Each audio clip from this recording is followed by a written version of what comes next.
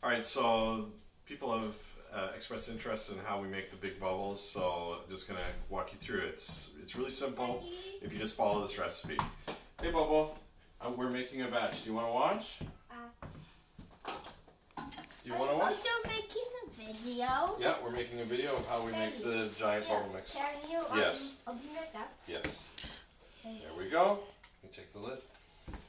So the secret ingredient is Guar Gum.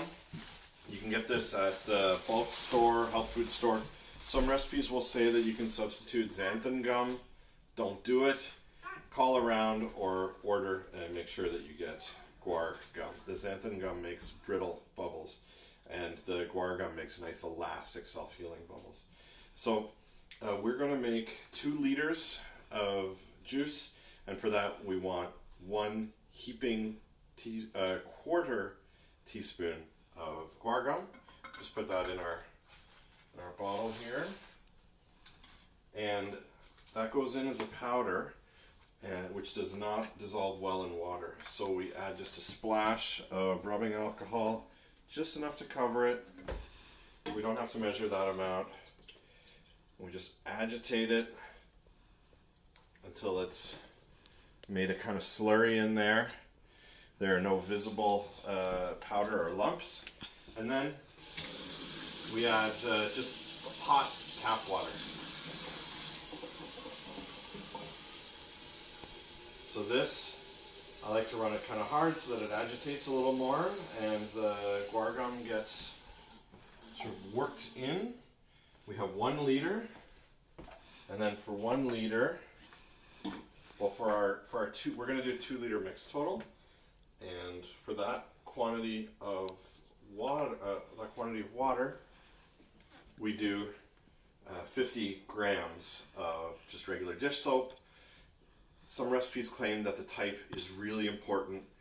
In my experience, it doesn't seem to be super important, but we have had good experience with Dawn, and that's what we use. So it's also our daughter's name. It's true. So it's a sentimental favorite as well.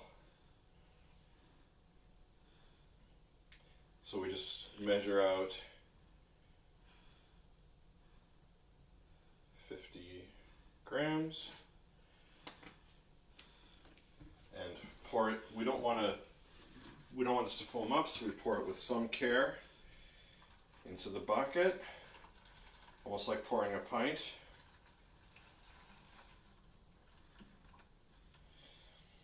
And then for the 2nd liter, I'll use the same thing again, so we can wash, make sure that we get a little bit more of that liquid, that detergent. Now, secret ingredient number 2 is baking powder. So for that, we're going to do 2 of this same quantity, 1/4 teaspoon. So, and slightly heaping. So we do 1, 2. This helps adjust the pH of the solution, which apparently is important. Now, because there's soap in here, I'll run it a little bit less vigorously. It is going to foam up at least a little bit, but it's not a big problem.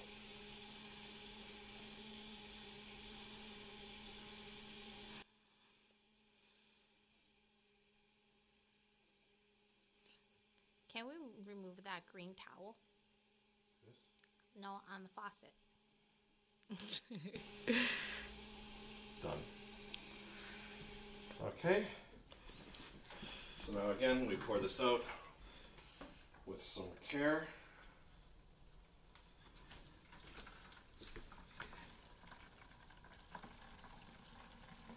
So because of the baking powder and the Guar Gum, the mix will be a little bit cloudy or milky, and depending on if you've used a colored dish soap, then you'll see some of the color from that dish soap as well. But that's it, we're ready to go. Let's see how this performs.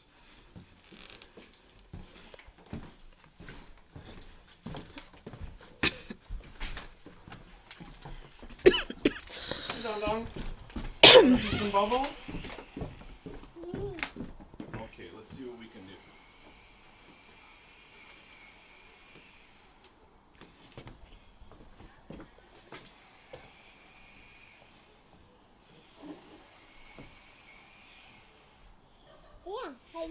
Yeah, you want to see bubble? Yeah.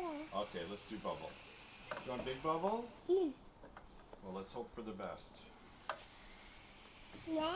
Open. Open and close, right? Okay. Yeah, Dawn knows. So, we hold it up. We Open. open. Look. And we close. Look. Bubble. Bubble. Oh, now it's getting windy. You were talking about this rig. Yeah, so it's probably pretty obvious. It's just some string between two long rods. Hold it up. Admit some air. Open and close.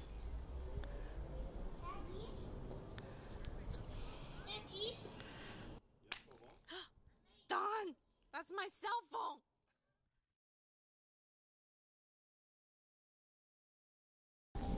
Thank you.